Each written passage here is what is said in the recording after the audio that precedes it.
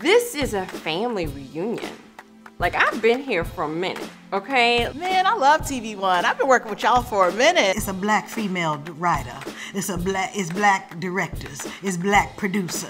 It's black hair, wardrobe, makeup. Like, we telling our stories in a real way from the top to the bottom. It's a black female lead and then a brown, and there's the interest between them. I don't know the last time that I've seen that specifically. That's pretty cool. I think that unification of the black and the brown is something that should be driven home a little more in today's society. Representation matters so much. You're sitting there and there's a little Latin kid or a little black African girl or boy watching themselves on TV.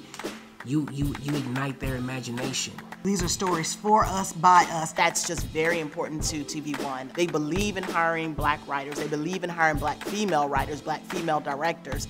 And I think even for this story, because it is a lead woman, it was very important that they had it's two brown women writing the movie, a brown female director being able to tell the story of this lead protagonist who is a brown woman. I thank TV One. They gave me my start, and since then, I've had the opportunity to portray, different women that have had to overcome.